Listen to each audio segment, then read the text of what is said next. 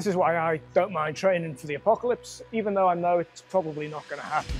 Might seem a little bit extreme training for something that isn't really going to happen.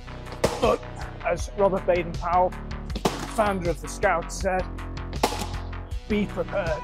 And I find it's better to be prepared and not need to use the skills than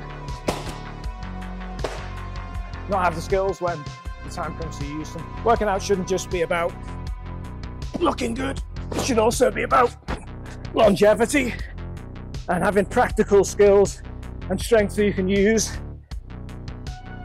and maybe one day that might save your life or someone you care about.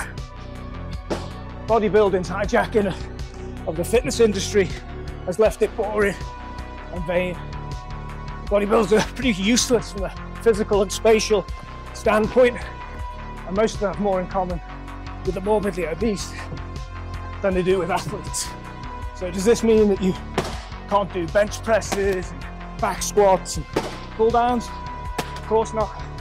What it means is that you should include some kind of athletic power training, some speed, some agility, some movement, because one day you might need it.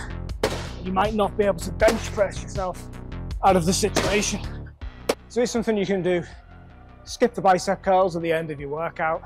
Give yourself 10-15 minutes and do something.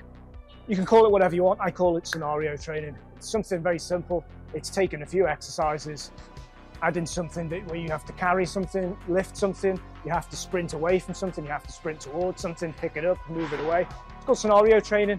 Just visualize something that needs to be done in an emergency. I guarantee this, it'll be demanding, but it'll also be really fun. And it beats standing there doing bicep curls for half an hour or looking on TikTok.